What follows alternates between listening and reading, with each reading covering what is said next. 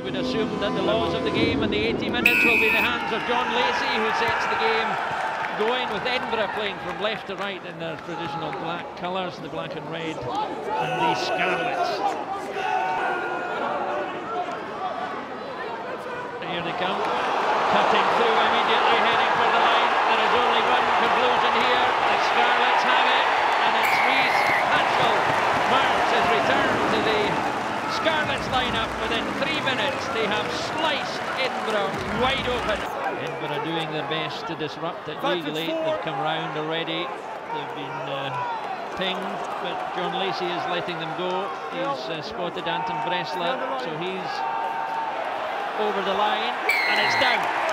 Well, that had an inevitability, Alan, from the very point they took clean possession, and then Bressler was pinged. The penalty was coming, but the forwards took it on themselves.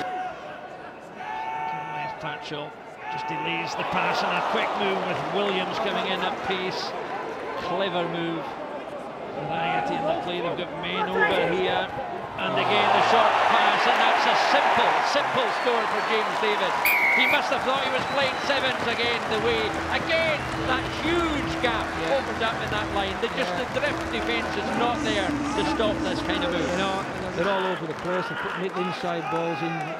You know, it's a confidence thing in defence, and you've got to feel confident the guys around you. Well, we'll maybe come back to the pre-match warm-up as well, where there was quite a stark difference. There's a chance here, we're part of that just now. There's a chance here all of a sudden. It's Burley. Well, out of absolutely nothing, Edinburgh. Now, Phil Burley has all of a sudden shown there is a chink in their armour. Yeah. But here they come again, Scarlets, little chip over the top this time. Edinburgh have to be very careful. The bounce was favourable. Caught. Tackle now! Strip is good! He was and they've stripped them again. They have extra men. The bonus try is here. And it is Reese Patchell with his second try of the evening has secured an early bonus point. The fourth try for Scarlets after just 30 minutes.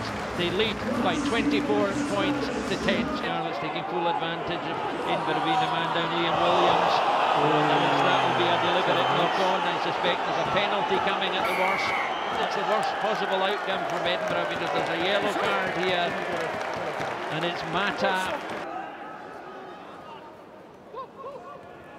So this time Burley goes in a blast, and he's got Kinghorn to his left. Kinghorn through, juggles the ball.